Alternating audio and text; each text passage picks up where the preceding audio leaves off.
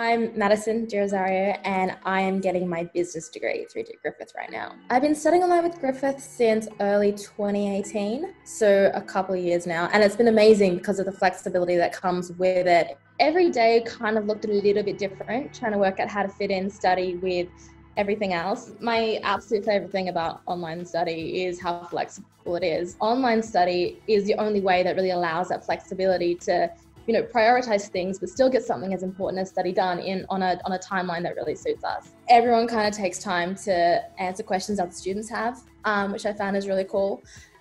Tutors are always so quick as well to get back and answer questions and amazingly helpful. I know I'm not the best with deadlines, and so I've always been asking a lot of last minute questions as I've gone, and everyone has been so flexible and so understanding of that. The culture around the online study has been really good, and even though you're not seeing these people in person, it's actually a really good and really helpful community of people. I find it harder to find motivation to actually write papers and assignments more than to actually listen to lectures. And so I have found that if I need to actually write an assignment, it's better for me to listen to a tutorial, whether it's a collaborate session, whether it's an actual pre-recorded lecture, and then jump into writing something. Right now I'm doing topics that are super interesting, so it's kind of easy to kind of get engaged in the content, and then that helps to think about what you're actually about to pen to paper and start writing. Basically work out what it is that you have to do and how much time it's going to take, and then do try and stick to that. Work out what needs to be done and the best way to do it. And it's something that we all say, it's make a plan and stick to it. Way less pressure